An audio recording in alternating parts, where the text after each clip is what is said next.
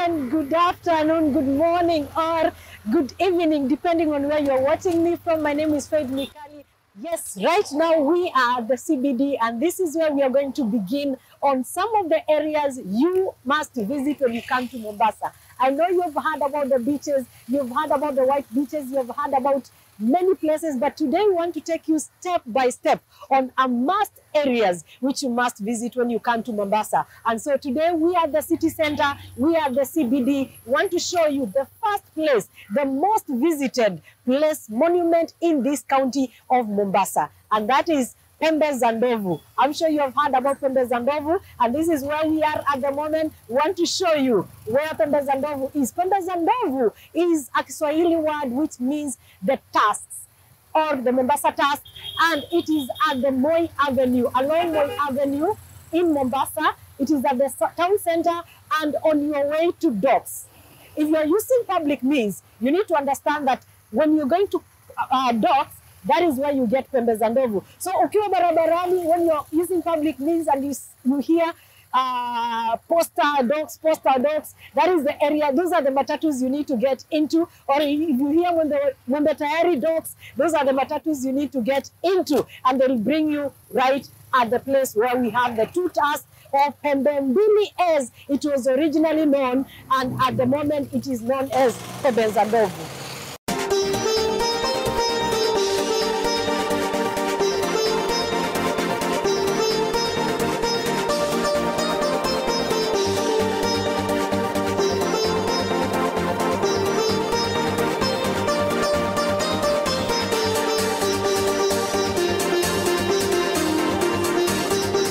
The CBD of Mombasa, where we are having the tusks, the Pembe, the Kiswahili word, or Pembe Ndovu as it is well known in Mombasa. This is a place which is along Moi Avenue as you go to docks, and on my right side we have so many shops of selling cars. We have shops which are hire cars.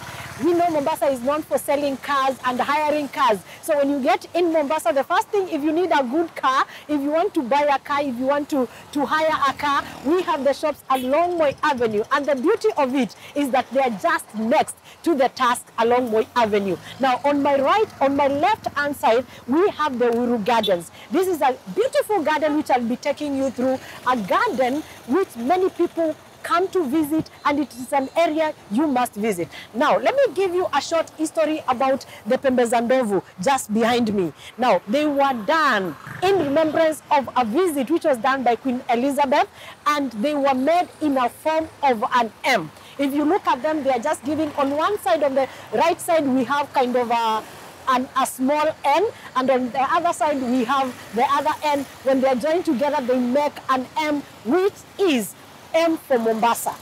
Now, that is number one thing you need to know about the Pembe Ndovu. Number two thing you need to know about Pembe Ndovu is that this is the most visited and famous monumental in Mombasa. So when ukikuja Mombasa, you cannot fail to visit the Pembe Ndovu. And that's why we said that we are bringing to you some of the areas which are a must visit for you when you come to Mombasa. That's it. I want to take us through the other area where we have the Uhuru Gardens. And so you can join me as we get into Uhuru Garden. It is just direct opposite.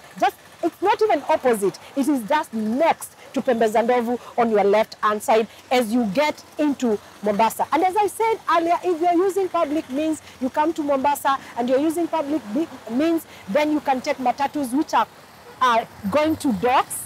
And I know many people ask, what is this docks about? This is where we have the ship coming to Mombasa, docking at the port. And that's it. Let's get into Uhuru Gardens.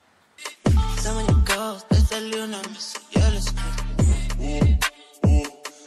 me, habibi. Budget is getting. Look at me, habibi. Budget is getting. Expensive. Budget is getting. We are right at the center of Uhuru Gardens, which is just beside the Pembe za Ndovu, an area I said it's not very much known, but it's a beautiful place for you to visit. We are the center of it. Very beautiful shade, very beautiful garden. It's a very beautiful garden. Look around, people just having a good time, people walking around, others seated in this place. So you can visit this place and have a great time. When you look at the trees, we have very beautiful trees and giving a very good shade and a very good breeze. So anytime you're in Mombasa, ensure you visit Uhuru Garden, just direct opposite Pembe za Ndovu. Thank you so much. We are going to the next place, which is a must for you to visit while you're in Mombasa.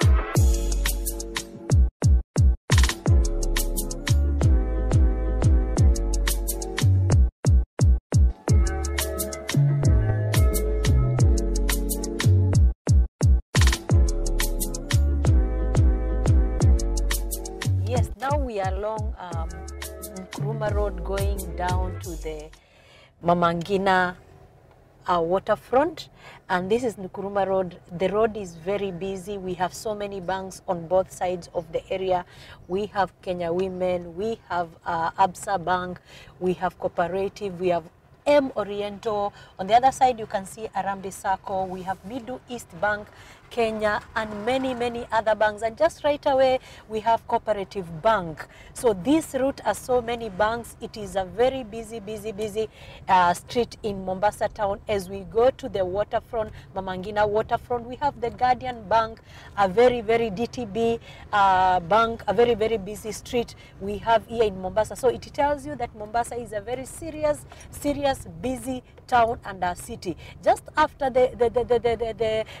some of the banks, we come to Consolidated Bank, and then after that we are getting to the main bank. But before we get to the Central Bank of Kenya, which is along this road, we have different universities. We have just left Mount Kenya University, and here we have Kenyatta University Mombasa branch. And now we are heading to Treasury Square. Treasury Square is along Nkrumah Road.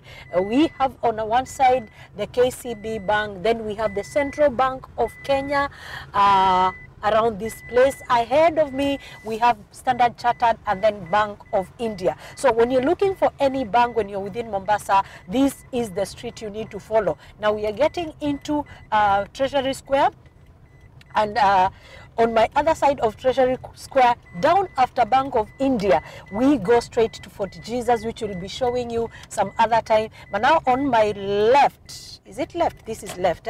On my left hand side, we have the county government offices as we go down to the State House in Mombasa. So Mombasa is a beautiful city. You can't miss to look at these places we are mentioning to you as you visit Mombasa.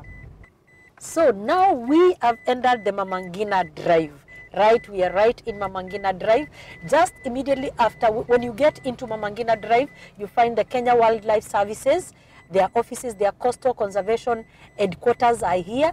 Then next we have Uhuru Nakazi building. This is a building which occupies, the occupants are most of them the county government offices and also the national government offices. This is a very beautiful, it has very beautiful sceneries. The environment is quite cool, amazing. Driving along this place, you just enjoy your drive. Just enjoy your drive because there's no traffic, there's nothing but beauty around you. Now, here we are. We have that route. That gate takes you to Gorilla Base. It's a Gorilla Base, eh? It's a prayer center in Mombasa. A lot of things have happened. One of the great men of God in Mombasa called Bishop Lai ama Pastor Lai, he has a great testimony about the area when he was starting his ministry here in Mombasa. He says it's one of the areas where he got to seek the face of God and hear the Lord speak to him. We'll be showing you the place as well. So let's get down and see what is happening at Mama Ngina. Yes, now we are here at Mama Ngina waterfront and we are at the first site. This is just after State House, as we have shown you. And so this is an area which is very beautiful. If you want the snacks which are done in Mombasa, this is the place to find them. And they do them all along the Mama Ngina waterfront. And so now I just want to visit one of the vendors around this place. And there's something they have decided to sell for me. And this is a snack you cannot fail to enjoy when you come to Mombasa. Let's go and see.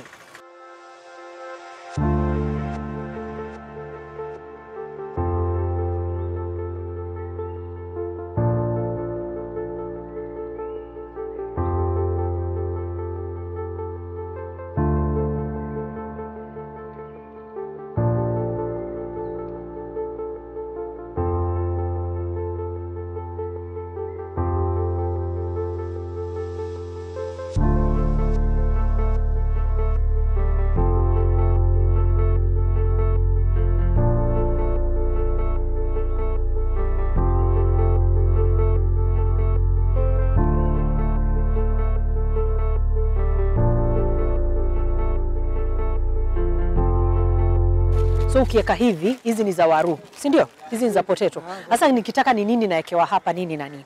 Hii tumesema ni chumvi, chumvi ya kawaida tu. Pilipili. Pilipili imetengenezwa vipi? Hii imefaa kusagwa. Ni nyinyi wenyewe mwasaga ama mnanunua ikiwa imesagwa? Okay. Mnanunua ikiwa imesagwa. Hii ukwaju ile mti wa kawaida. Ukwaju ya kawaida ile inatengeneza hata juisi ya ukwaju. So hii inaweza kuwa ni juisi ya ukwaju karibu. Ama imekaribiana hapo lakini hii umeweka nini na nini? Haina sukari tuseme. Haina sukari tu. Okay. Nini ingine? Limau. Kuna limau. Okay.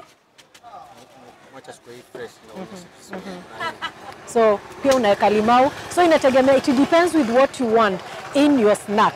You can choose to have the salt, you can choose to have pilipili, and you can also choose to have umesema hii ni nini? Ukwaju.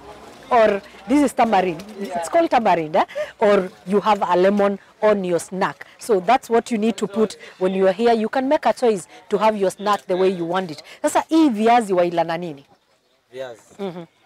Ama wala tu hivyo? Wala hivi, yani ukichanganya hizi. Ukichanganya hivyo imetosha. Okay. Mimi nataka uniweke uniweke hii. Yaitwaje hii?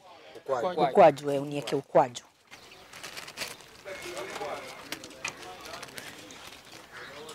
Vizuri tunasindika. Basi hivyo ndivyo mambo yalivyo Mombasani, ya kwamba unaweka ukwaju kwa potatoes. Now, utaniwekea zingine za muhogo. Yuwapi ule rafiki yangu wa nini? Ndio huyo. Ndio wewe kweli? Katia na dafu pia. Ninapigwa picha vizuri. We also have madafu. Madafu is one of the, is it a fruit? It's a fruit, eh? It's one of the fruits you can only find it at the coast. So niko na madafu hapa. Nasikia kuna ile changa na kuna ile nzee. Tofauti yake ni nini? Hii rambe hii. Hii rambe ndio kusema nini? Rambe ni dafu changa. Hii ni dafu changa. Sasa ina nini? Ina nini ndani yake? Hii yasaidia kuosha kidney, hii maji yake. Maji yake yasaidia kuosha kidney. Kuosha damu.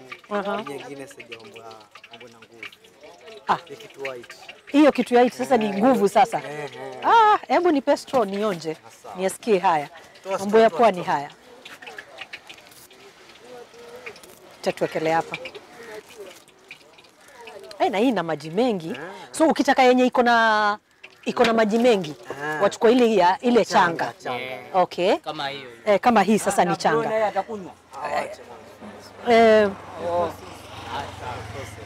So we have madafu here. This is coconut juice. So hii coconut juice mwaichukua wakati gani? Kwa sababu kuna ile coconut nyingine ambayo ile imekomaa. Ikiwa changa. Okay. Wana mwezi mmoja. Ikiwa na mwezi mmoja.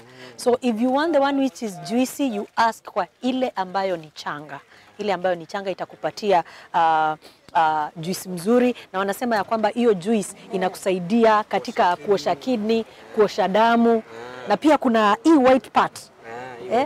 There's something inside here which is the white bit of madafu ambayo ni changa, ambayo nasikia inakupea nguvu. Sijaelewa ni nguvu gani, lakini inakaa inakuongeza nguvu mwilini. Wewe utachagua wataka nguvu gani, lakini nguvu zote unapata kutoka kwa madafu. So that's it. We are here at Mama Ngina. We'll be showing you the other places. Let me just enjoy my madafu and my hizi zaitwaje kwa Kiswahili? Crips. Kiswahili kachiri. Kachiri. Hizi ni crips sasa. Kwa Kizungu hizi zaitwa crips, zile ambazo mnanunua kule dukani, hapa zaitwa kachiri. Mombasa. Kiduruma. Kiduruma zaitwaje? Zaitwa makarikari. Basi kiduruma yaitwa makarikari. Ningependa kujua nani mwingine yuko hapa ambaye ni wa tribe nyingine? Ni wa Duruma tu. Nzo tuone. Duka kubwa hapa. Na matere. Yakaa hapa duka ni kubwa. Duka ni kubwa kabisa. So nishike hapa. Na viazi tamu na mahindi. Sasa viazi tamu moto wapi? Shambani. Moto wa shambani? Shamba zenu ziko wapi? Huko Kwale County. Napanda hii. Hii ni viazi tamu kutoka shambani. Na hii ni saidia kama chakula. Unaweza kunywa na dafu kama soda. Alafu hii ni weza kunywa nayo pia asubuhi, breakfast. Yes. Okay. Na hii mahindi nayo mahindi choma ile ya kawaida. So hizi zatoka Kwale. Shambani kwenu. Okay. Yeah. Duka kubwa hili. They are saying it's a wholesale. When you come here, you get everything. For your breakfast, for your lunch, for your enjoyment, and then after you have bought all for your biting. Yes. Rafiki yangu ananiambia even for your biting, you get everything from this place. So I just want to show you where we are going to sit for you to be able to enjoy madafu katika hii sehemu ambayo iko karibu na State House. So let's go, Mama Ngina waterfront. So let's go. Ziko wapi kachiri zangu? Nipe hizi kwanza. Now we have that small, is it a boat? We have that small boat. I hear that that's the boat which carries the pilot who is going to take the ship on the other side to bring it to the shore or to come and dock. So tuko na hiyo